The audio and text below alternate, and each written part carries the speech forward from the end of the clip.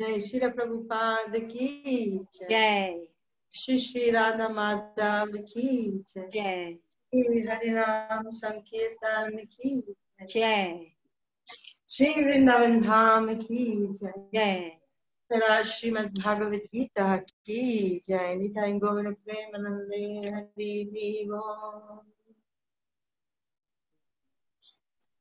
Devo. Om Jnana-timirandhaya Jnana-nandana-shalakaya Chakshurunmilitam Yena Tasmai Shri Gurave Namaha. Shri Chaitanya Manobhishta Sthapitam Yena Bhutale Jayam Rupa Kadamayam Dharati Swapadantika Jaya Shri Krishna Chaitanya Prabhu Nityananda Shri Advaita Gadadhara Shri Vasadi Gaura Bhaktavinda Hare Krishna Krishna Krishna Hare Hare Rama Rama Rama Hare Hare Mukham karoti vacharam pangam langayate girim Yat Krupatamaham Vande Shri Guru Nivataya.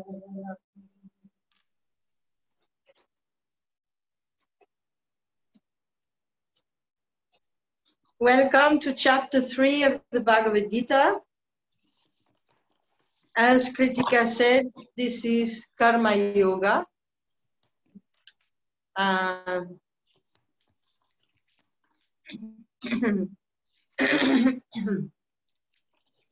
The art of dedicating one's activities and particularly the fruit of one's activities to Lord Vishnu, who is none other than Krishna.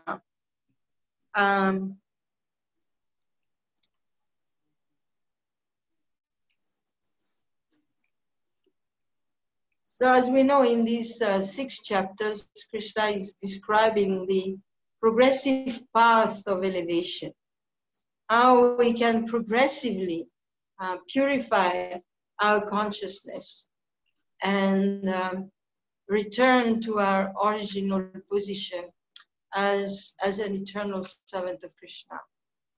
So there is a path which is considered the gradual path. The path that we are following as devotees of Krishna, Srila Prabhupada called it the direct path. Sometimes he compared it to an elevator in a building. You get in the elevator on level 1, you press a button and you come out on level 10 very quickly. But what is being described from in the first 6 chapters of the Bhagavad Gita, it's not the elevator system, it is the staircase. So when you go by the staircase, first you reach the first floor, and then the second floor, and then the third floor, and then the 4th floor, like that, all the way to floor number 10. So it is a system, a process which is slower. It's slower and it goes in stages.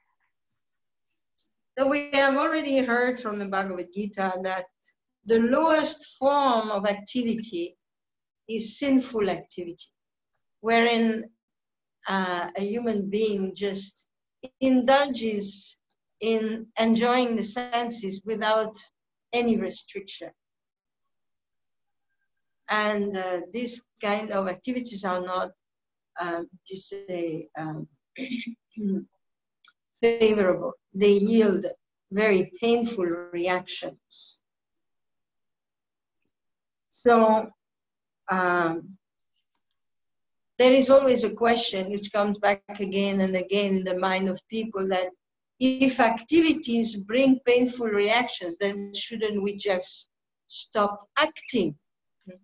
Shouldn't we just stay quiet and not do anything? Because anything we do brings the burden of karma bandhana, bondage by work.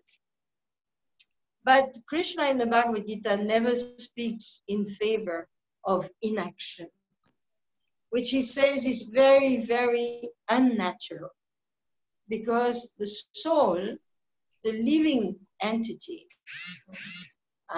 is active by nature. There is an active principle in the soul, and the soul cannot stop acting. It is its nature to be always doing something. So we cannot artificially stop ourselves from doing something. You can try, like some people try to practice mauna vrata, which means no talking. How long do they last usually? You can try. You can try to practice mauna vrata and see how long you last. You will see that there will be an urge coming from within, the urge to speak. And this is called vacho vegam. So it's like this for everything. Try fasting. We are fasting on Janmashtami. We are fasting on certain days. What happens when you are fasting? Oh, you feel so hungry. You remember, that there is an urge for eating. So any activities actually are very difficult to stop. And as long as we are alive, as long as the body is functioning, and as long as the soul inhabits the body will be acting. So the Bhagavad Gita is teaching us how to work without reactions. And the process goes from work, whimsical work, without any restriction. That is called vikarma, or sinful life. Then it goes to pious work, which is regulated and according to the rules and regulations of the Shastra, but which has as its aim simply enjoying life. So this is the path of karma itself, pious activity. Now in chapter 3, we have come to another level. We are now practically on the 3rd floor. And this is the art of acting according to the rules and regulations of the Shastra, but not just for oneself. Understanding that there is a supreme controller, Lord Vishnu. And that if we want to be free from the results of activities, understanding that impious activities lead us to suffering, and pious activities, according to Shastra, they lead us to enjoyment in the next life. However, one who becomes intelligent understands that if there is a next life, it means that there is and they know that the next life is not in the same body, because this body will die. So it means that there is something which continues from one body to the next, from one life to the next. What is this thing? So the intelligent understand what continues from one life to the next. That's me. It is me, the soul. I transmigrate and I go from body to body to body to body. And both pious and impious activities are going to yield reactions which are going to create my next body, either a body of suffering or a body of enjoyment. So karma yoga is the beginning of a different path. It's the beginning of turning towards a different direction. Karma and vikarma are the path of samsara, remaining in this world. But when we come to karma yoga, it means we are starting to look upwards, like the tilak that we wear. This is called urdhva, which means upwards. Urdhva pundra, the mark which is going upwards. What is the meaning of this? It means that we have accepted the path of elevation.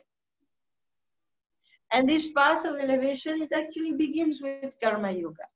Karma Yoga implies acting according to the principles.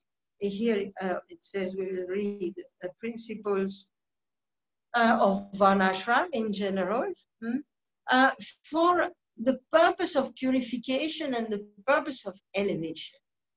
So we are going to read this verse here. We are in verse 34, which actually speaks of the stumbling blocks on the path of elevation. There are some stumbling blocks, means some obstacles. We decide, okay, I shall walk up the path of liberation. But once we start, we discover that there are stumbling blocks. It's not so easy. So what those stumbling blocks are, we are going to read them in this verse. 34. Indriyasya syarthe ragadvesho vyavastithau tayornavasamagachet tohyasya paripanthinau. Srila Prabhupada translates, there are principles to regulate attachment and aversion pertaining to the senses and their objects. One should not come under the control of such attachment and aversion because they are stumbling blocks on the path of self-realization. So what are the stumbling blocks? What are the obstacles on the path of self-realization? There are two mentioned here, Raga and Dvesha. Raga means attraction or attachment. We have attachments. It's like somebody who is habituated to smoking cigarettes. And then suddenly he decides, from tomorrow I'm not smoking. Is it going to happen? Very difficult. The next day, he will still have the determination, no, I'm not smoking anymore, I'm not smoking anymore, I'm not smoking anymore. But raga. There is an attachment which has built by association with the cigarettes for many, many, many years. And so there will be struggle. There will be an obstacle to being free or to remaining free from smoking. The person is going to struggle and struggle. No, just one. Okay, just one. There will be a calling from within. That is very difficult. And similarly, there is dvesha. So these are actually the activities of the mind. The mind has two functions, acceptance and rejection. Acceptance follows raga, something that we are attracted to, the indriyartha. The indriyartha are the sense objects. So we are attracted to strawberry jam. We are attracted to smoking. We are attracted to so many things, sightseeing, whatever it be. So we are attracted to certain things. And because we are attracted, the attachment, the attraction overwhelms our determination. It overwhelms our intelligence. And then there is the other side. Some things we don't like, we don't want, we are averse to them. And so there it says attachment and hatred. Some things we just don't like, we just don't want, we just don't like. And but that is all on the mental plane. It's on the mental and sensual plane. Not very intelligent. So the Karma Yoga will teach us how to go beyond the mind. Karma Yoga is actually the beginning of Buddhi Yoga, connecting one's intelligence to the Supreme, making the Supreme as one's goal. So there are principles to regulate attachment and aversion pertaining to the senses and their objects. And these are found in the Shastra. Actually, regulating the senses and controlling the mind is the first goal of all the different practices of yoga. If you take karma yoga, you take jnana yoga, you take ashtanga yoga, the first goal of all these yogas is to control the mind and the senses in different ways. Karma yoga controls the mind and senses by engaging the mind and senses in activities. Jnana yoga controls the mind and senses by engaging in contemplation, speculation, reflections on the nature of the world. And then Ashtanga yoga controls the minds and senses through mechanical practice. The practice of breathing in and out and in and out. If you ever try it, as soon as you control the breath, the breathing process, immediately the mind quietens down. One should not come under the control of such attachment and aversion. They are very dangerous. They keep us in this material world. So we heard already that karma yoga is based on duty. Raga and Dvesha, they are born from Rajaguna. We will read this in a couple of verses. And Tamoguna, Dvesha means hatred, anger. It usually is born from, it has a tinge of tamas, of ignorance. And the attachment, the attraction, that is born from the mode of passion. Whereas following the rules and regulations, following one's duty, that is born from the mode of goodness. So karma yoga is there to elevate the people to the mode of goodness. And it is a process like this, because from the mode of goodness, then one attains knowledge. So, and you reach the next floor on the process of advancement. You just reach the next floor. Then you are on the level of jnana, in which you start understanding the nature of things. You can see the nature of things simply by the enlightenment which is given by the mode of goodness. But that is not all. One must continue to elevate oneself until the goal of transcendence is achieved. Let us read some of the purport here, what Srila Prabhupada says. Those who are in Krishna consciousness are naturally reluctant to engage in material sense gratification. So this is the first sentence. What does it say? That those people who have already developed Krishna consciousness, who are attracted to Krishna, who remember Krishna all throughout the day, who are fixed in thinking of the Lord, and who do not want at any time to do anything that displeases Him. So those who have advanced in Krishna consciousness, for them, attraction to sense object is out of question. It doesn't come because being in Krishna consciousness means that we have already developed attachment for Krishna. So if we have attachment for Krishna, that attachment will burn our attraction for material things. So those who are advanced in Krishna consciousness, for them, it is natural to be detached. They never think of going to the cinema. They just don't think about it.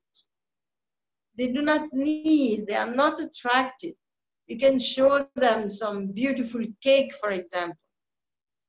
You show them a cake, you show a cake to a devotee, a beautiful cake. Is the devotee going to say, No. The devotee is going to say, is it offered? Is it prasadam? And if it is prasadam, I'd like to have some. And if it is not prasadam, the entire attraction to the cake, which is an indriya artha, it's an object of the sense, particularly of the tongue, it makes no sense anymore. So those who are Krishna conscious, for them there is no difficulty staying away from material attachments. But not everyone has that kind of level of understanding. So here Prabhupada says, now you can see the first sentence is about those who are Krishna conscious and a little bit advanced. So who are not interested in anything but Krishna. For them, attraction, repulsion, it's not self-centered. See, in the conditioned state, the attraction and repulsion is according to me. I like, I'm attracted, I want it. I don't like, keep it out. But for devotees, the attraction and repulsion is there also, but it is not according to what I want or I don't want. It's according to what Krishna wants and Krishna doesn't want. So if it's prasadam, the attraction will come. Yes, I want. And if it's not prasadam, no interest, gone. Because the attraction and repulsion is connected to Krishna. So we have to make that transfer. But now we talk of another kind of people. Those who are not in such consciousness should follow the rules and regulations of the revealed scriptures. In other words, for those who are Krishna conscious, it is spontaneous. They are attracted to Krishna, not to Maya, spontaneously. But for those who do not have that spontaneity, then there are rules and regulations to help us stay out of trouble. Unrestricted sense enjoyment is the cause of material engagement. But one who follows the rules and regulations of the revealed scriptures does not become entangled by the sense objects. And the rules and regulations here, of course, can vary from at which stage one is. Like in Karma Yoga, there are rules and regulations. In Jnana Yoga, there are rules and regulations. In Ashtanga Yoga, there are rules and regulations. And in Bhakti Yoga too, there are rules and regulations. So anyone who follows the rules and regulations as laid down in the Shastra for a particular stage, that person is safe. And if one does not follow, then one becomes a victim of the mind, of being controlled by the mind and by the mode of ignorance and the mode of passion. And one acts whimsically. So Srila Prabhupada gives an example. He says, for example, sex enjoyment is a necessity for the conditioned soul. This is like the most difficult topic out of all the sense objects, which pertain, some sense object pertains to the tongue, some sense object pertain to the nose, some people are addicted to perfumes. Some people like to hear beautiful songs, that is the sense of the ear. Some people like to see beautiful pictures, beautiful things, that is the sense of sight. But generally in this material world, the topmost enjoyment is sex enjoyment. And so Prabhupada takes this as an example, that he says that sex enjoyment is allowed under the license of marriage ties. So this is the regulation. These are the rules of Varnashram Dharma, that up to the age of 25, one is meant to remain a celibate. It can be 25 is an average age, pertaining mostly to men actually. But this is the principles that in youth, from childhood to teenage, and basically until one takes a decision to create a family, to get married, then there should be celibacy. Of course, in this modern world, as soon as someone speaks like this, one is known as maybe old-fashioned. One will be known as old-fashioned. But that's not old-fashioned. This is eternal fashion. This is the law. This is the law of God. That intermingling between sexes has to be regulated. If it is not regulated, it will bring suffering. So here Prabhupada says that there is a regulation. What is the regulation for sex life? It is marriage. When someone is married, we can engage in sex life, and that too. And there's some regulations. And if one is not married, then forget about sex life. So this is very important to understand, because sex life is the topmost, it is the thing which most entangles us in this material world, more than eating, more than, as I said, using all the different senses and engaging with all the different objects. For most of the people, this is the most attractive feature of the world. And it is the most entangling also. It puts us in material consciousness. So therefore, there are rules and regulations. According to scriptural injunction, one is forbidden to engage in sex relationships with any woman other than one's wife. Okay. You can put it in the words of women, that women are not allowed to engage in sexual activity with anyone else but their husband. So the spouse, one has to be married. This is the Varnashram Dharma, from brahmachari life to grihastha life. And then after grihastha life, there are two more ashramas, vanaprastha and sannyasis, and those two more ashramas are also without sex life. In the Vedic understanding, in a Vedic society, the society created by Krishna, Chaturvarnyam Maya Shrestha. It says, I've created these four varnas. Krishna also created the four ashramas.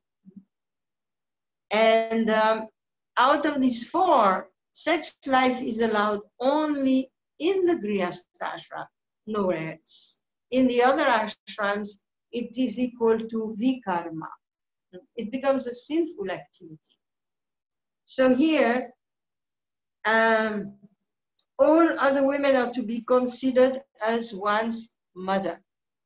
This is the recommendation which is given to men, that to see all women as mother. This is meaning, that means to give respect. It means to respect. Mother usually is a figure which is a figure of authority. It's a figure which is higher than us. We look up at the mother for her advice, for her care, for her protection. And usually the relationship between men and women, it clicks when the man takes a superior position and the woman follows. As soon as that combination comes, then immediately there is a sexual intent, usually. It's natural, it just works like this. But as soon as the man, instead of looking down at the woman, starts looking up at the mother, then this natural attraction, this sexual energy is cut. It is cut. Because now you are looking at a woman, but she's not the figure of enjoyment. She's the personification of nourishment. She's also personifies authority. So one time, one lady asked Srila Prabhupada that all men are supposed to look at women as their mother. So how are we women supposed to look at men? Are we supposed to look at them as our father? And Prabhupada said, no. If you are his mother, who is he for you? And Prabhupada gave the Hindi word, he said, beta. So if you are in a situation in which you see that some man is developing some kind of attraction for you, if you want to cut it nicely, you say, yes, beta. Similarly for men, if you see that the lady is developing some attraction, you say, yes, mother. And when you introduce the relationship of mother and son, then immediately the sexual energy has no place. It doesn't know where to flow. It cannot flow anymore. So this is the Vedic culture. It's very scientific. And we should learn these things and stay out of trouble. So here, but in spite of such injunctions, after hearing so many good instructions, a man is still inclined to have sex relationship with other women. These propensities are to be curbed. Curbed means they have to be controlled. Otherwise, they will be stumbling blocks on the path of liberation.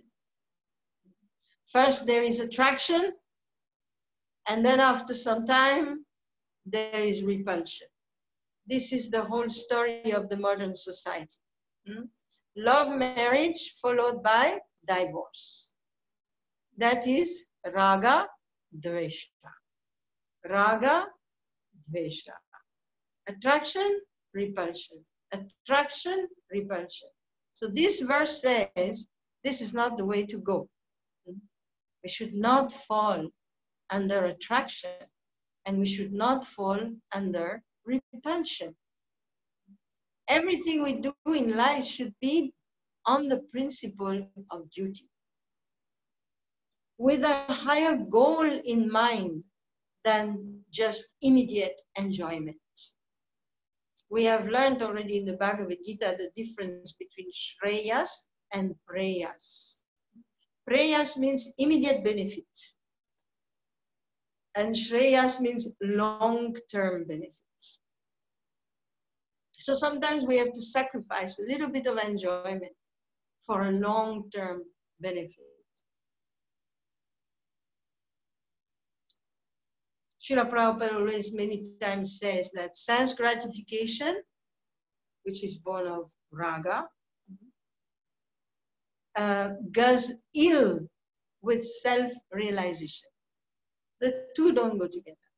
For self-realization, in other words, for spiritual elevation, sense gratification has to be curbed.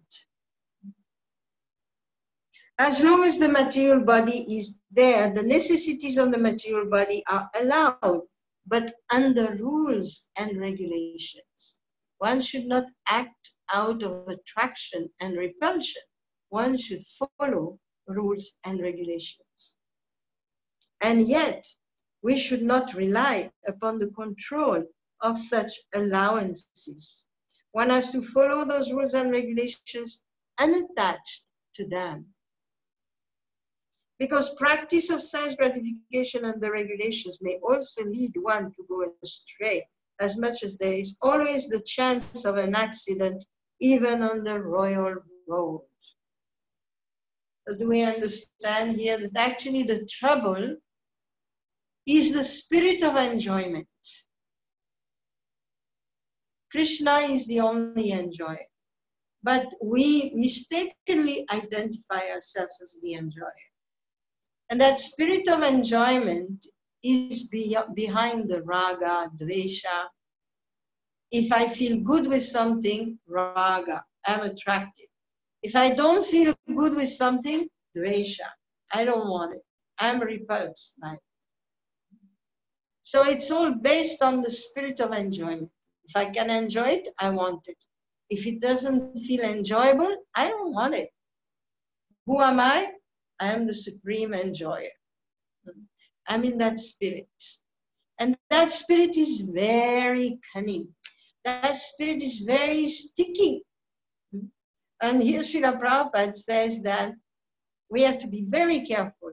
Even when we follow the rules and regulations, we should be careful that we follow the rules and regulations with detachment. So this is the progress through Karma Yoga. There are two phases in Karma Yoga. There is something called Sakam Karma Yoga, and another is called Nishkam Karma Yoga, which means that initially a person is trying to work with detachment, but Sakam means there is no, the detachment is not there yet. And therefore, there's a mixture of sense enjoyment and sacrifice to Vishnu. I said sometimes you have 100 mangoes on the tree or 100 avocados. You have 100 avocados on the tree, and you understood that Karma Yoga means you have to sacrifice a portion of these to the Lord for your own benefits, for your own elevation. But you like avocados so much, and there is some raga. Raga is there. So initially, you will give 10 avocados to the temple and enjoy the other 90 with great, attraction. But because you follow the principle of sacrifice, yagyartat kuru karmani, one should act for the benefit of yagya, for the Supreme Lord. So gradually, there will be a purification, and the raga, the attraction, will diminish. And gradually, you will see that the person will start giving 50% of the avocados to the temple. And then gradually he'll be giving 70%. And gradually, the raga will not be there. And we'll begin the idea of Nishkam Karma, by which we will be performing one's activities. We'll be performing one's activities usually in Varnashram Dharma, but without the taste for sense gratification, without the attachment. So this attachment, and this which is born from the desire to enjoy, this is what has to be purified. It has to be purified. It's not just a question of following the rules and regulations, no. The purpose always has to be kept in mind, and one has to make an effort to fix the mind on the Lord and to curb this spirit of enjoyment. So Prabhupada also explains, this is because of this example that he has given here of married life, that in married life, for example, there is a rule and regulation that sex life is allowed once a month. So Prabhupada explains that the couple is eagerly waiting for that day. So on one hand, they follow the rules and regulations, but the attachment is still there. Eagerly waiting for that day when we can enjoy. So that's what Prabhupada said. We have to be very careful that you should not continue in that spirit, because otherwise there will be an accident, just as there can be an accident on the highway or on the royal road. Royal road means it's very well maintained, it is straight. Normally you cannot have any accident on a good road. Accidents happen when there are curves, when there are very narrow roads. bumpy roads, then it's easy to have an accident.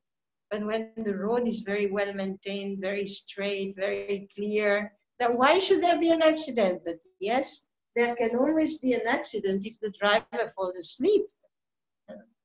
So similarly, while following the regulations, and this does not apply only for karma yoga, but it applies also in bhakti yoga. Any rules and regulations that we follow, which are meant to purify us, we should follow them for the purpose of attaining detachment, for the purpose of reaching a higher spiritual status. Not that we just use the rule and regulation to continue enjoying forever. This will not liberate us from this material world. So there is this danger here that the practice of sense gratification and the regulations may also lead to go astray. Now, Srila Prabhupada said, the sense enjoyment spirit has been current a very long time owing to material association. We studied in chapter 2. How does the attraction arise? What was it? Anyone remembers that verse?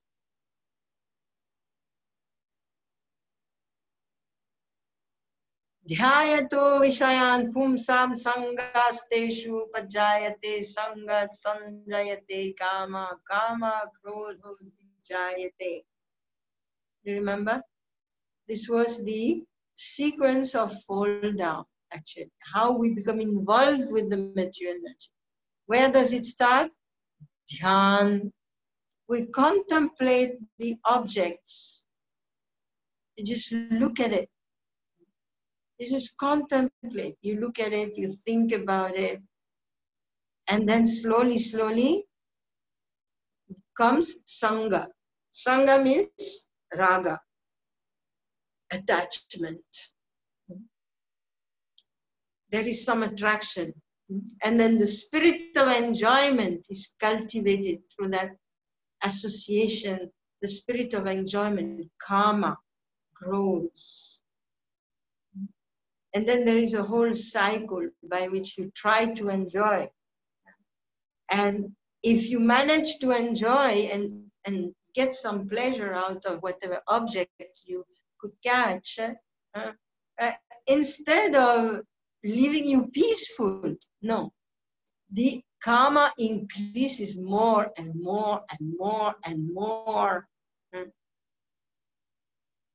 And if by chance you don't manage to enjoy that object, then comes dvesha. Then you hate it. You become angry. Krodha. You become angry. And this anger will completely overcast the intelligence, will put you in illusion, and gradually you fall to a hellish condition. Losing your memory, losing your intelligence, losing all your good sense of judgment. So we have studied this. This is the danger. But the spirit of enjoyment has been current in us for a very long time. What do we mean by very long time? Srila Prabhupada said we have been in this material world for millions of years. That's a whole lot of a lifetime. We have been in human bodies. We have been in beasts' bodies. We have been in birds' bodies. We might have been in worm bodies, who knows? We have been in tree bodies, plant bodies, fish bodies, in so many kinds of bodies. And in all these bodies, we came in contact with the material objects. We experienced the taste Matra sparshastu kaunteya. The matra sparsha, the touch with the material object, has been recorded in our memory. And strawberry tastes like this. Blackberry tastes like that. We have a whole bank of records of sense pleasure in our memory. And because the soul desires enjoyment by nature, then we are attracted to different things, and because we remember the pleasure that they give. So, so this spirit of enjoyment is very, very difficult to give up. Prabhupada continues. Any attachment for regulated sense enjoyment must also be avoided by all means. So these were two paths. There's the impious path of the vikarmis, and then there is the pious path of the karmis, and then the karma yogis who are still attached, the sakam karma yogis. But then Prabhupada again switches. You have to learn how to read this in Prabhupada's purport. We said the first sentence was about Krishna conscious people who are naturally not attracted to anything but Krishna Prasad. Anything related to Krishna, they are attracted. Anything not related to Krishna, they're not attracted very naturally. They don't have to push themselves. Then all the middle that we just read was all about Karma Yoga. And now Prabhupada goes back to Krishna consciousness, because Srila Prabhupada always preaches the direct path of Krishna consciousness throughout the Bhagavad Gita. Even though here Krishna is talking of Karma Yoga, Srila Prabhupada will always bring it back to Krishna consciousness and explain that if you take up Krishna consciousness, you don't need to do all these things. And it is a process which is so powerful that it will take care of all your attachments. So here he says, but means we are changing topic here. Just a position. But attachment to Krishna consciousness or acting always in the loving service of Krishna detaches one from all kinds of sensory activities. So now we are talking of the process of Krishna consciousness. And that process detaches us of all kinds of sensory activities. How is that? Because we engage directly our senses in the service of Krishna, voluntarily. Therefore, no one should try to be detached from Krishna consciousness at any stage of life. The whole purpose of detachment from all kinds of sense attachment is ultimately to become situated on the platform of Krishna consciousness. See, ultimately we want to become Krishna conscious.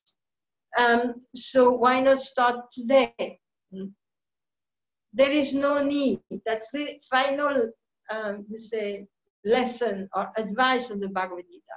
Sarva dharman parityajya mam ekam saranam vraja. Means no need for this karma yoga, no need for jnana yoga, no need for dhyana yoga, ashtanga yoga, no need for any of this. Give up all these dharmas and simply take up the path of bhakti. Surrender unto me. And I personally shall deliver you from all your sinful activities. Do not fear. So a devotee is fearless. A devotee is fearless because he completely relies on Krishna. It's like a child, Prabhupada says, who is crossing the road. There's a big road with lots of traffic, many cars, and a small child. When he is alone, he doesn't even dare crossing the road. But when his father is with him and he's holding the hand of the father, very proudly, he crosses the road fearlessly. Why? Because he's attached to the Father and he has complete faith that my Father is protecting me. He doesn't have a sense of insecurity at all. So this is the position of the devotee. We hold down to Krishna's dhoti. We are thinking of him. We are chanting his name. We are working for him. There is a big difference between performing karma yoga and performing bhakti yoga. Both are based on activity. As we said, Krishna condemns the path of inactivity. We should engage in activity, but what kind of activity? So we have two choices. One is that you perform all your material duties. And once it's done, which basically material duties means it's for yourself. It's for your maintenance. You have to earn some money. You have to build something. You have to build a house. You have to build all these things. So you do your karma. But in order to advance spiritually and not become entangled by the work that you are performing, you dedicate, you offer the work to Krishna. So this is karma yoga. You do something which you want to do, which you like to do. You do it. And after doing it, it's done, then you remember Krishna. Oh, this is actually yours. Please let me offer it to you. Okay. Krishna consciousness is different. Krishna consciousness means before doing any activity, remember Krishna, position yourself as the servant of Krishna, and act for him, not for yourself. Karma yoga is activity performed for my own sake. And then I offer it to Krishna, because I know it will purify and it will free me from the reactions and so on. There is no love involved there. And usually the platform of karma yoga is the platform of dehatma buddhi, which means identification with the material body. I believe that unless I work hard in this world, I will starve. This is ingrained. I must work. Krishna says, if you work for me, I'll take care of you. That's a different angle altogether. Krishna is the maintainer of all the living entities in two ways. He maintains them indirectly. Those who are independent workers and who don't have a full understanding, Krishna maintains them by this whole system of karma. They work, they get the result. They work, they get the result. They work, they get the result. And in this way, they maintain themselves in this world. That is indirect maintenance. And then there is a system of direct maintenance. That is for those who don't work for themselves, but first of all understood that the self is the soul. I am the soul. And as the soul, I am an eternal servant of the Lord. And my only business is to serve him. So that is a completely different platform. So when we become a devotee of Krishna, we have some way to go to attain that consciousness by which, you don't work for your own maintenance, but you only work for the pleasure of Krishna. And the activities of Bhakti Yoga, we know them. They were told by Prahlad Maharaj to his father, Hiranyakashipu. Shravanam Kirtanam Vishnu, Smaranam Padasevanam, Archanam Vandanam Dasyam Sakyam Atma Nivedanam. This is what Prahlad said. These are the activities of Navavidha Bhakti. You chant about the Lord, you hear about the Lord, you remember the Lord, you serve the lotus feet of the Lord, you offer articles in worship of the Lord, you offer obeisances and prayers to the Lord, you become the servant of the Lord, you execute his order, that is dasyam. You execute the order of the Lord, you make friendship with the Lord, and you surrender everything to the Lord. And of course, the question will come, to khana milega kya? Is this gonna feed me? Is this gonna fill my belly? So it takes many lifetimes for a soul in the human body to develop the faith based on knowledge, to develop the faith that yes, it is sufficient to feed me. The Lord will. He will arrange everything for me. I just have to do His work. So that is the platform of pure devotional service. And we have to rise to that platform. It is a journey of consciousness, which starts with karma yoga. I do my things and I give you a little bit because I'm attached to them. And then after some time, I do my things, I give you a little more. And to the point in which I do my things, but really I don't have any more interest for it. I fully detached. But detachment is not love. So to go to the platform of love, one has to change the process and move on to Bhakti Yoga. So we will stop here for the day. Srila Prabhupada Ki Jai. Hare Krishna. Before you ask for a question, before Kirtika gets her questions, I'll butt in as always, age before beauty. Thank you for the wonderful session, mind-blowing, heart enlightening, hoping to be able to imbibe some of it. Can I just add a little hilarious thing to what you were saying? Love at first sight, divorce at first fight.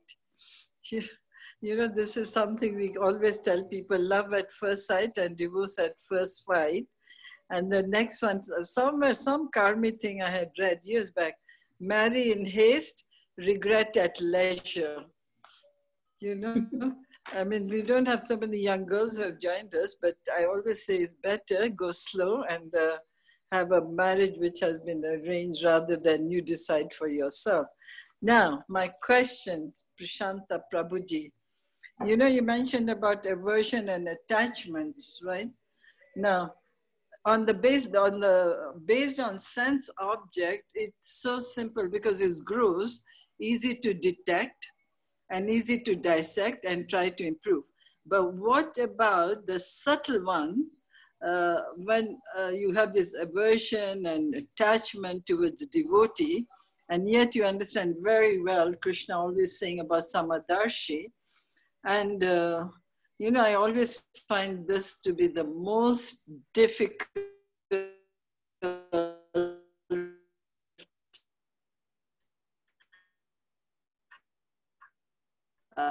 practice that can, I don't know, a victim of aversion. Hare Krishna. Okay, I don't know whether everyone could hear everything. It was a little hard to hear in the end, wasn't it? Yes, Mansi Ganga Mataji. But basically, the essence, I think, was what about attachment for devotees, subtle attachments and all.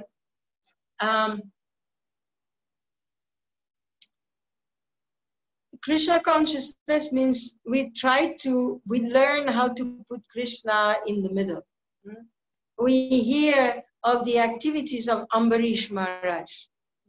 He put all his senses in the service of Krishna. And with his arms, he embraced the devotees. So having affection for the devotees is not wrong. But you have to analyze whether the spirit of enjoyment is there, whether selfish attachment is there. You have to be careful that the weeds don't grow along with the love. Because Krishna is not alone. We are not loving Krishna alone. It's a kind of Mayavad, Prabhupada says. We're not loving Krishna alone. We are not, what was her name? That lady from Rajasthan, who got her name? Meera. Meera. Yeah, Meera. Meera, of course, she was a great devotee, but her philosophy was to just love Krishna.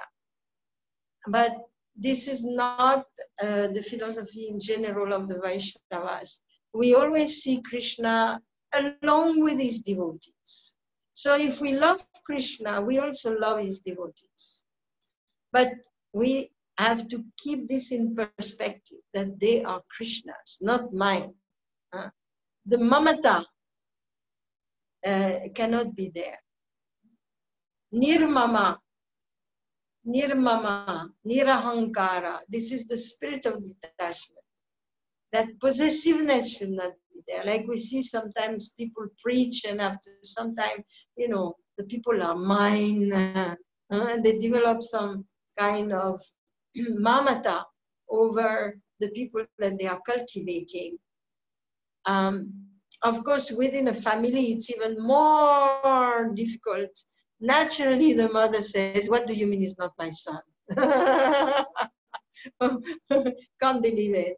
No, actually, he's Krishna's. Your son belongs to Krishna. So we have to purify those attachments, but it's okay to love the devotees. Otherwise, who we will love? We cannot love Krishna alone. We have to start loving the people around us as well. So loving the devotees, we hear of the 6 loving exchanges. So these exchanges, Prabhupada explains, they are amongst the devotees, and they are also between the devotee and the Lord. So we should practice the 6 exchanges of love.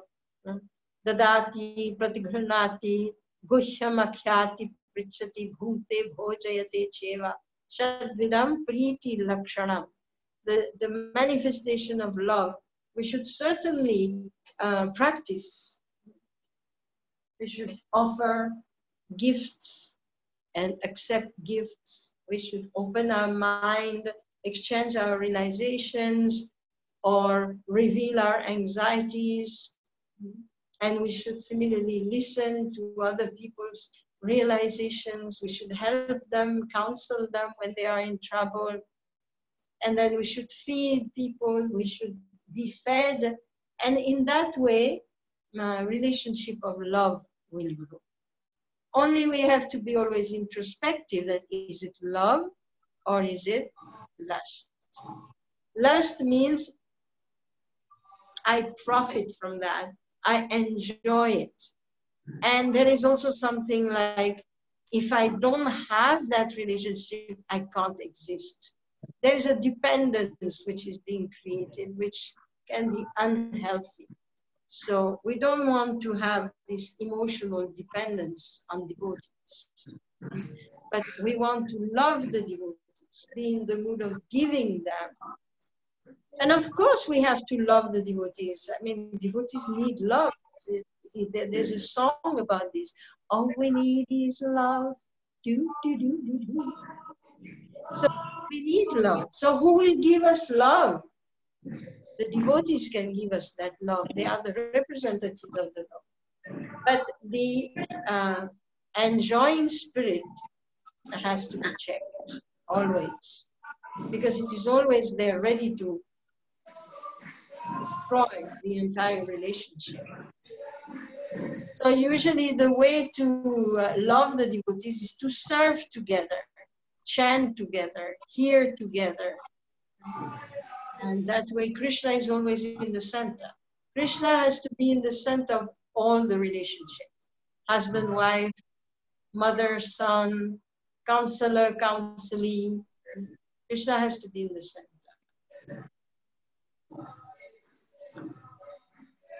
Prashanta, it's more than the attachment, it's the aversion part that is frightening.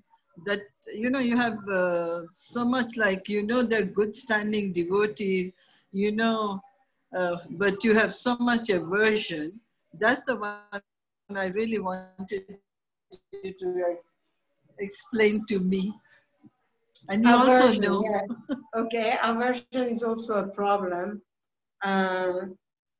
Not to like certain devotees and so on. It's very dangerous.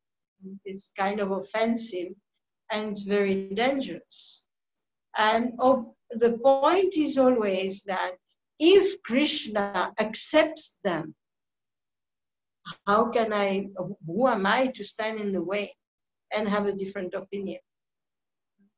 Sometimes you see somebody is a temple devotee somewhere and he's doing this nonsense, that nonsense.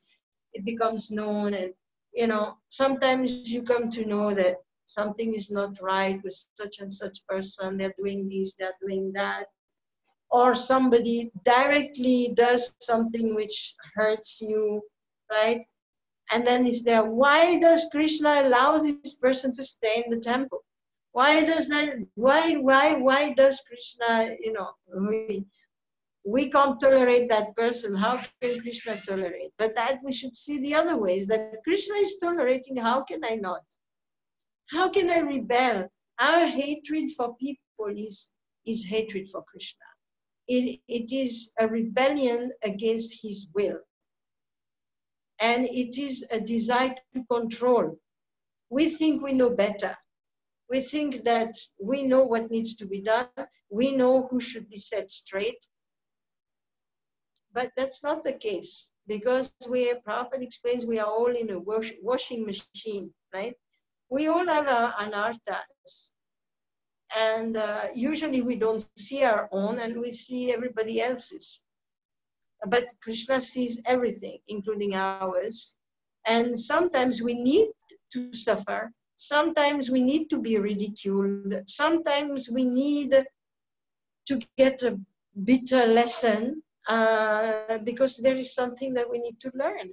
And so Krishna is going to use somebody as an instrument to trouble us. So the question is always, am I going against Krishna's will? Because when sometimes there are like cases of abuse,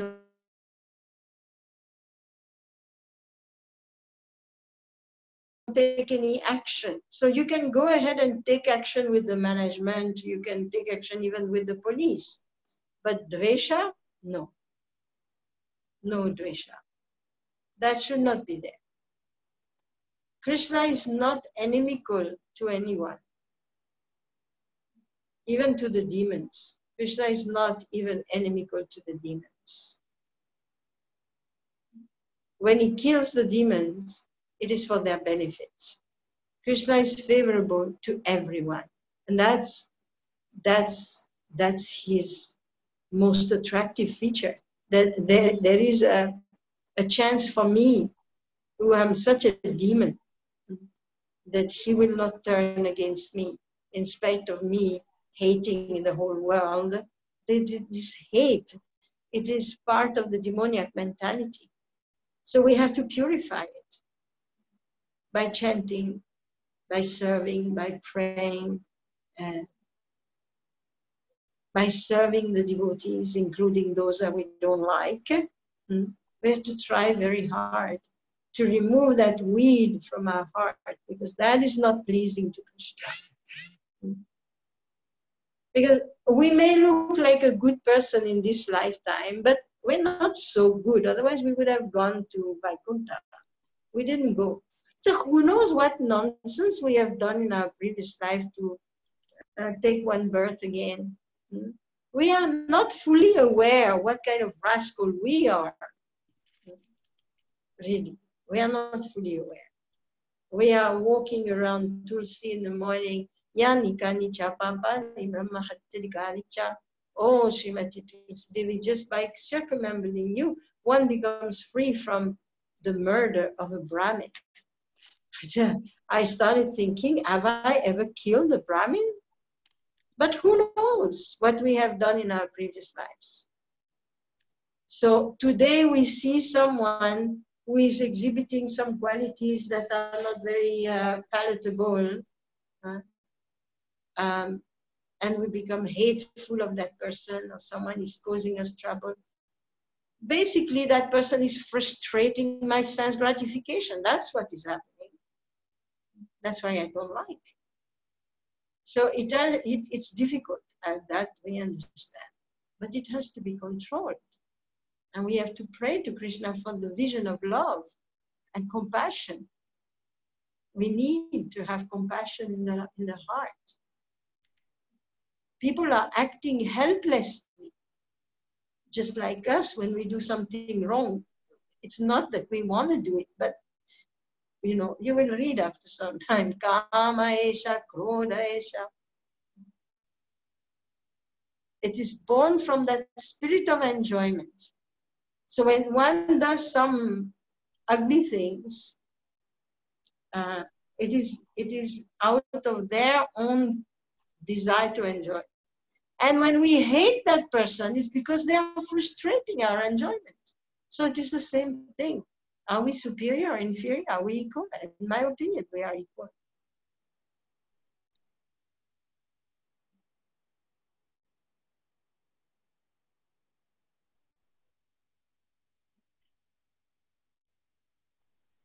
Thank you. Hari Hari. Thank you very much. I like the point when you said that we have an aversion towards them because they are putting a bhang in our enjoyment. That's why we have an aversion. This is something very deep, and we fail to understand that. Yeah. So we have to go deeper inside to understand. There are no questions on the chat, and as people are thinking about that, okay, there is a question. Can any desire be related to Krishna? Yes, in general, all desires should be connected to Krishna. Yes. So then that is an attachment, isn't it? Because we are not supposed to have any raga, any dvesha. We are not supposed to have any attachment. So if all our activities are circumvented around Krishna, and we are attached to that, so is that attachment legitimate?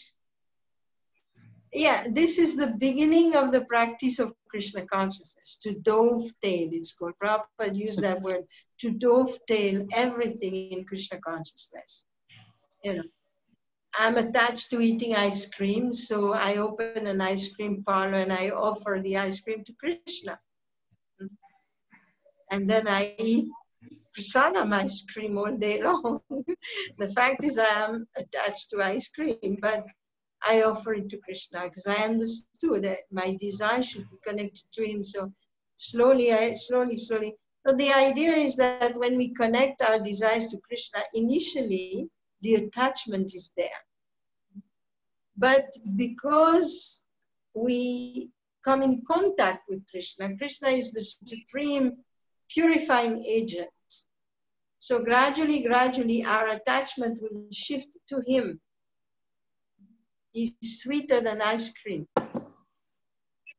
So the attachment will shift to him, and we will lose attachment for other things. That is the magic of Bhakti Yoga. And it happens usually very fast. You can see people who come to Krishna consciousness, within a short while, you know, they follow 4 regulative principles, which they didn't even know about those principles before. They might have been drinking whiskey, they might have been smoking dope or cigarettes, they were having illicit affairs with multiple people sometimes, they were gambling, and then suddenly they come to Krishna. And within a very short time, you can see that most of the people really within months or within 6 months, within 1 year, they're completely transformed. So this is the superiority of Bhakti. So if we have material attachment, we try to offer the result to Krishna, and we try to dovetail them, connect them with Krishna. And then we become purified. Like Grihasthas, for example. Okay, there is some attachment to sex life. If there is no attachment to sex life, why get married? So some attachment is there. But then, you know, Krishna wants Krishna conscious children. Krishna wants that there be some people in this world who become parents and train those souls who did not quite make it in the previous life. They now come back. They need a Krishna conscious home. They need a Krishna conscious mother, a Krishna conscious father. So this is how the desire to have children becomes connected to Krishna by educating the children, taking care of them and educating them in Krishna consciousness. And for those who do that, then after 20 years, 25 years, there is no more desire for any mundane relationship or any mundane association. The desire is gone. It has been burned by dovetailing the desires in Krishna consciousness, by acting for Krishna. So initially you were not completely acting for Krishna. There was some attachment. But then you practiced and learned that these are Krishna's children. And you have to, you know, educate them, teach them the Bhagavad Gita, turn them to Krishna, teach them how to offer obeisance. You have to lead them to Krishna. And by doing that, you purify the original desire, which was not really for Krishna. But ultimately, everything becomes purified in connection with Krishna. So this ice cream parlor was a desire for raga. But what about Karela Sabji? For example, if you don't like Karela Sabji, then you say, Krishna doesn't like Karela Sabji, so we should not make it for him. So what about Dvesha? You know, there is a variety in this material world. It's like this for a devotee, is that if he visits a temple somewhere, and the only prasadam, Maha Prasadam he gets is Karela Sabji, and he happens not to like Karela Sabji, at least the minimum is that the devotee will honor the prasadam. You have to get over what you like and what you don't like, and at least you will eat a little bit of it. You will respect it. You will honor it. And if eating Karela makes you vomit, which can be when it's very bitter, you just take a little bit and distribute the rest. So in one sense, you get over your aversion because it's prasadam, it's Mahaprasadam, and you're not going to get any other Mahaprasadam. That's the one the Pujari gave you. So, you know, what do you want? Like, if you really love Krishna and you want Krishna's mercy, then you have to accept it. But at the same time, it doesn't mean you have to eat 1 kilo of it. Because devotional service is not about quantity, it's about quality. So if you gratefully, respectfully accept the prasadam, Krishna will be pleased. You don't have to accept the whole bag of, no, just take a little with full appreciation and gratitude, and Krishna will be pleased with that. And I wanted to say also, I wanted to say also that there is a variety in this world, you know. We are all individuals. And so there are differences. There are differences materially. There are differences even spiritually.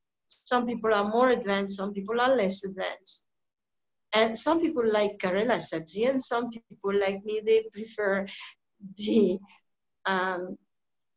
avocado salad. We know who. So it's allowed, you know, to have some taste in this world. You cannot avoid. We are not impersonalists. Impersonalists, they only eat, preferably, khichdi without salt. So we are not impersonalists. And it's okay to have some taste. Everybody likes more or less. Srila Prabhupada loved, you know, eggplant cookie. So he loved kachoris. So there's nothing wrong with having an individuality. What is wrong is when you indulge, overly indulge in eating, you know, 3 kilos of kachoris and this and that, then you're going overboard. But to have a little taste for this, a little taste for that, Krishna will appreciate that, you know, that you like him.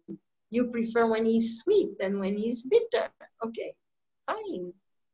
So we are allowed individuality. Hare Krishna Mataji, now questions have come up. Okay, we have a question from Colin Skiprotich, Driva.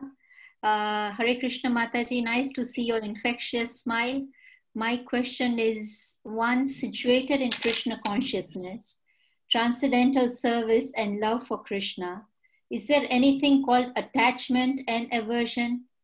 So once you are Krishna consciousness, can you have raga and dvesha?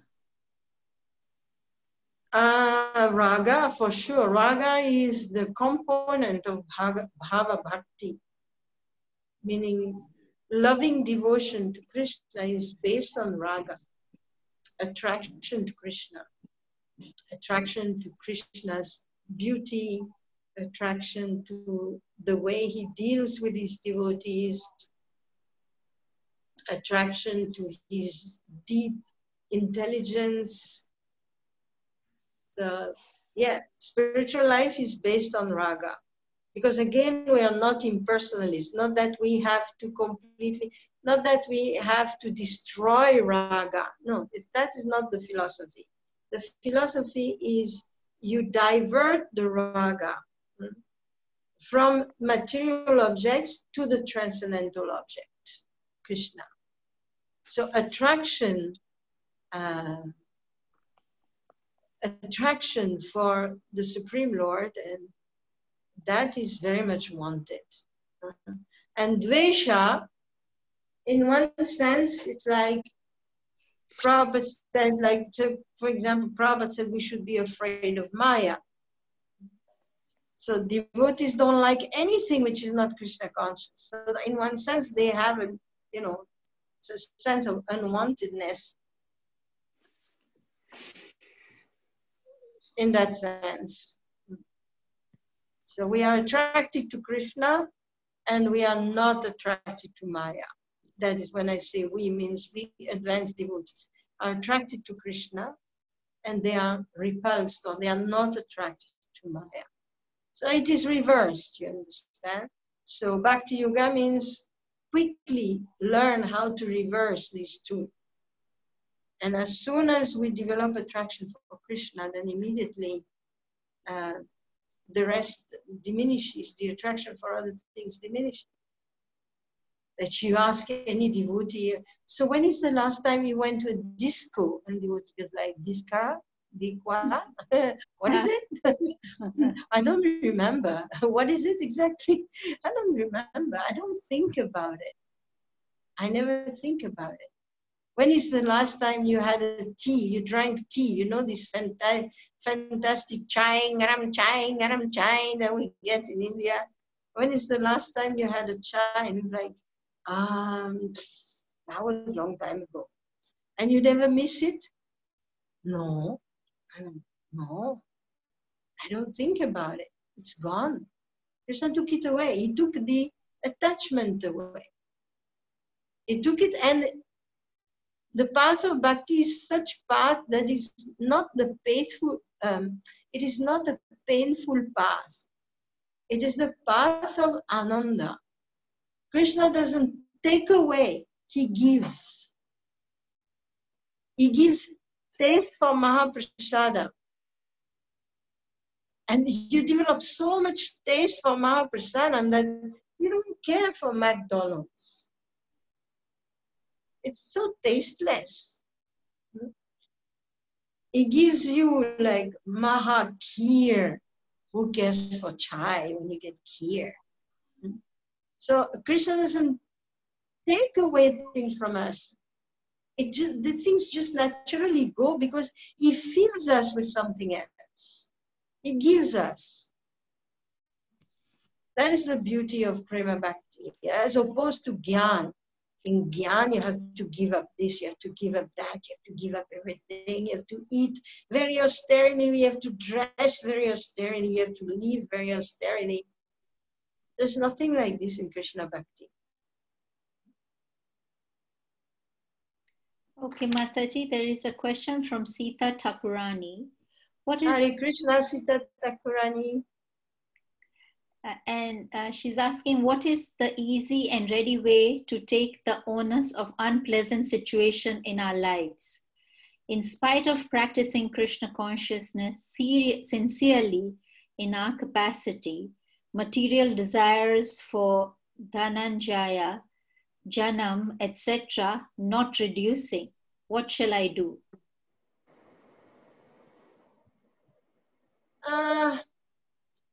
Well, sometimes it goes slow, sometimes it goes fast.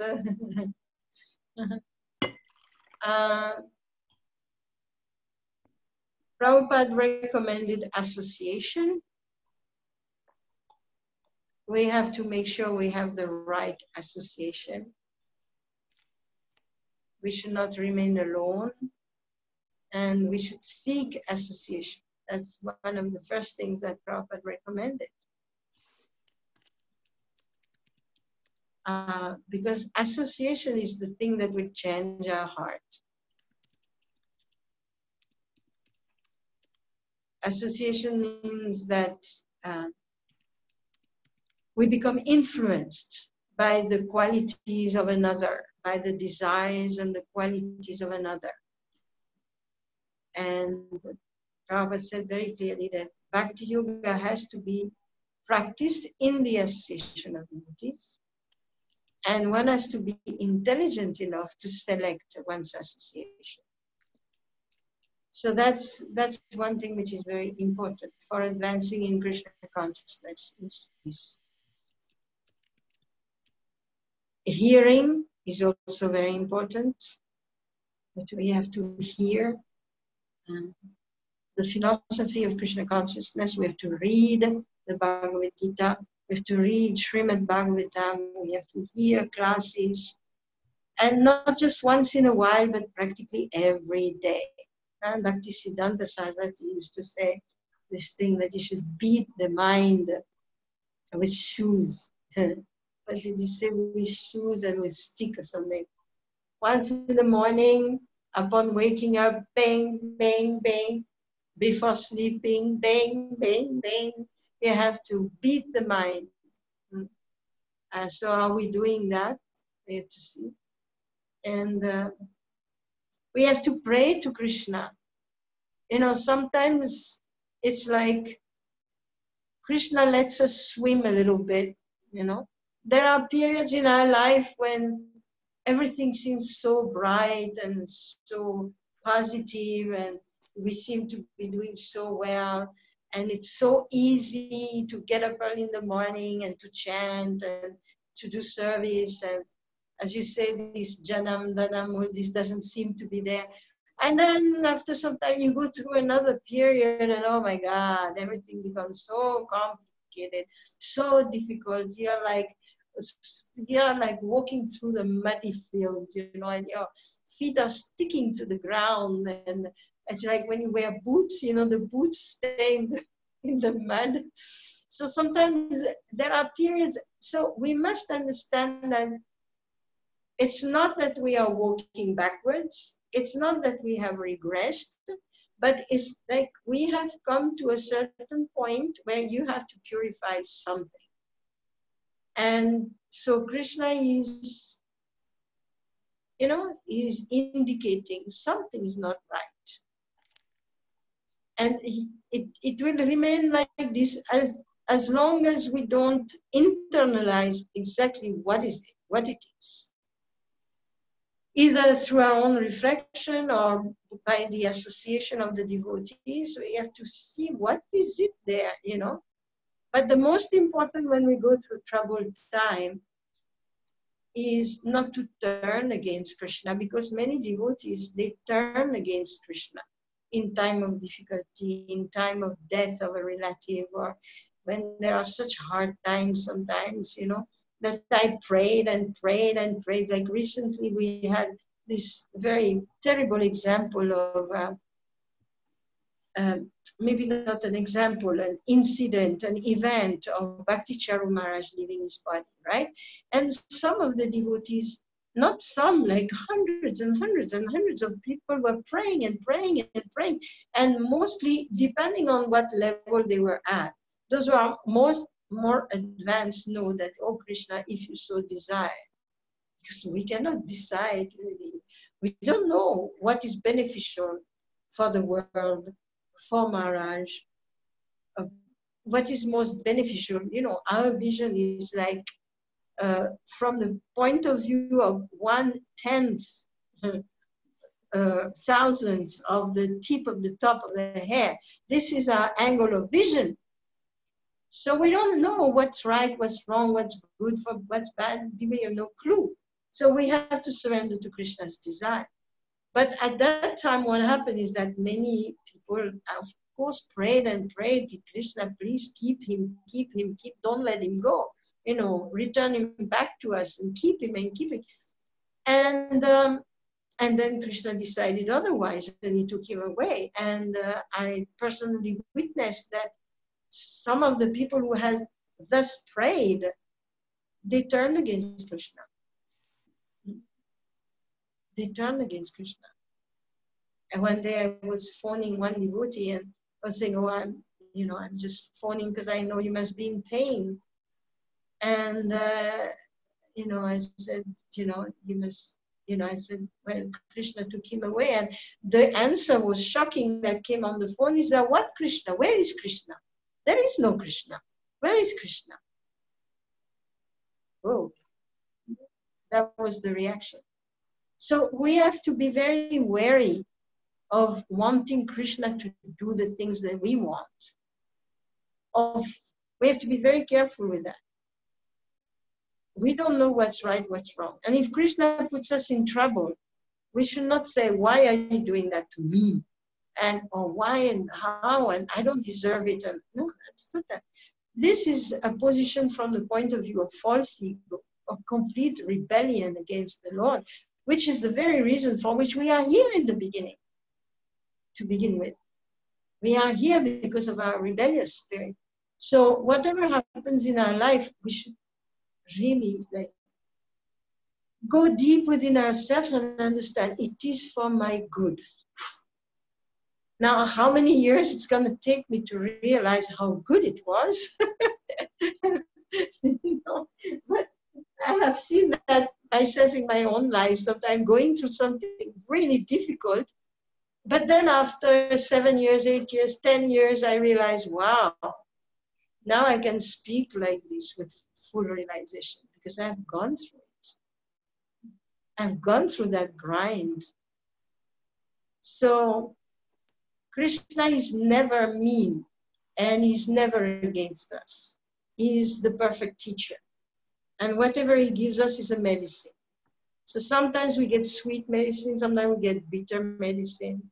So we have to maintain our faith in him. That is the most important. And we have to develop, today we were hearing a class in the morning on gratitude. We have to remain grateful. Thank you, Krishna, that it's not worse. That's the first thing. It could be so much worse. It could be so much worse. I mean, some people in this world have it really bad. Is it really bad, my situation? And we have to see things in perspective. Okay, I may be tortured inwardly, something's there, but we have to remain faithful to Krishna, and we have to continue, as it said in the, what is it, Lord Brahma, says this, that one who understands that whatever suffering comes in my life, they are due to my own deeds. Atma kritam vipakam. They are self-made by me. And I should continue, and instead of accusing the Lord of torturing me, I should beg for his forgiveness for all the torture I have given him and others. So it takes a little change of consciousness, and that's why it requires association. It requires a lot of prayer, and it requires association. But in general, in the Ishopanishad, Srila Prabhupada writes this memorable sentence that the miseries of material existence are meant to remind us of our incompatibility with matter. I like this sentence very much. The miseries of material existence are meant to remind us of our incompatibility with matter. Because the fact is that we are not convinced that I am not this body. We are not convinced that sense gratification is not the way to self-realization. It's so ingrained. So Krishna sometimes has to screw a little bit. And we suffer. We suffer. But from that suffering will emerge a higher understanding of Krishna consciousness.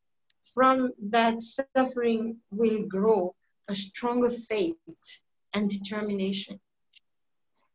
When it's easy to chant, you wake up in the morning and Jai Sri Krishna Chaitanya Prabhu Nityananda Sri Advaita Gadadhara Srivasadi Gaura Bhaktivinoda Hare Krishna Hare Krishna Krishna Krishna Hare Hare for 3 hours. And then comes the time when you wake up in the morning.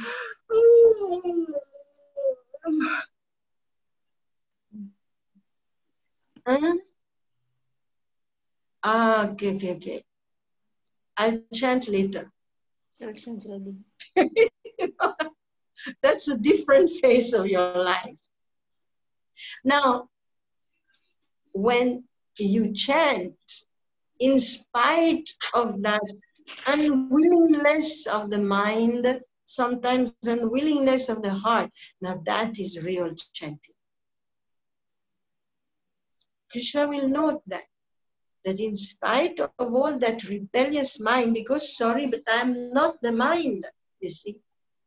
So when you stick to your service, you stick to your duties, you stick to your sadhana as much as you can, because sometimes it can become very difficult. But when you endeavor to stick to Krishna, that is when you attract him. That is when you think he is far, but he is very close. There is this story, I don't know if I told it already here, that's amazing. The other day I actually searched for it on the internet and I found it. The story of, I think it's a Christian story, but the story of the footprints in the sand. You ever heard of the footprints in the sand? Yes. I always meditate on this.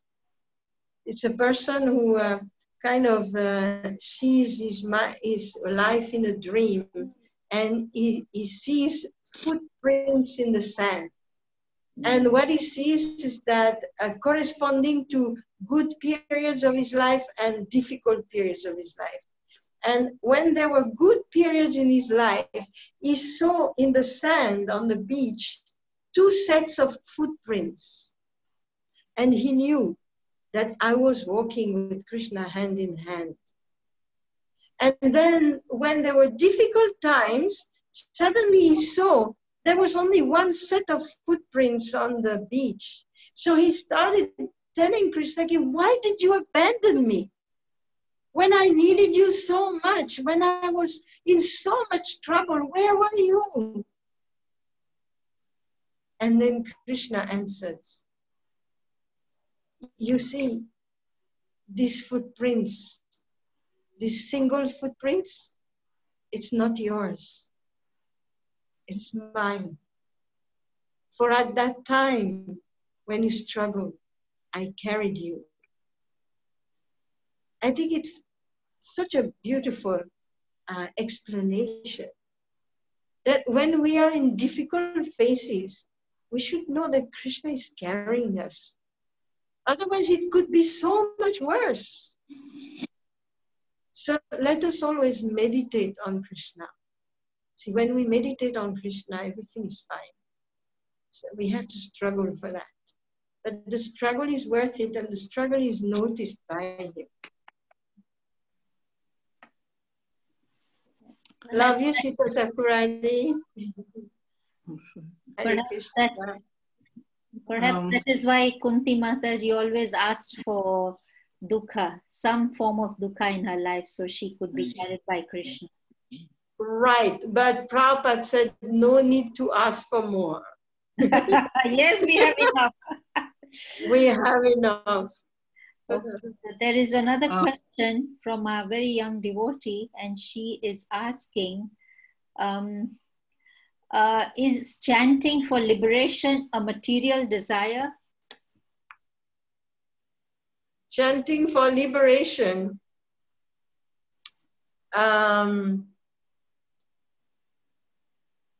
Chanting for liberation is usually born from the mode of goodness.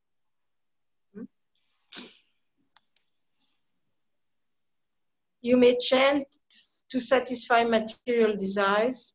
That's born from the mode of passion.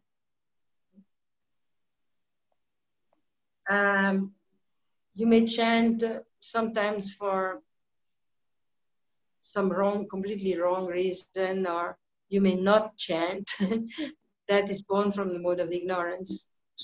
And usually the mode of goodness gives a desire for liberation. The mode of goodness is attached to jnanam, knowledge. And knowledge implies the understanding of a higher goal and the desire to achieve that higher goal. So superior to chanting for liberation is chanting in love for Krishna. Chanting just to communicate with him, to be with him. That is transcendental chanting. So chanting for liberation, it is not the perfect kind of chanting, but it is in one sense superior to chanting for sense enjoyment.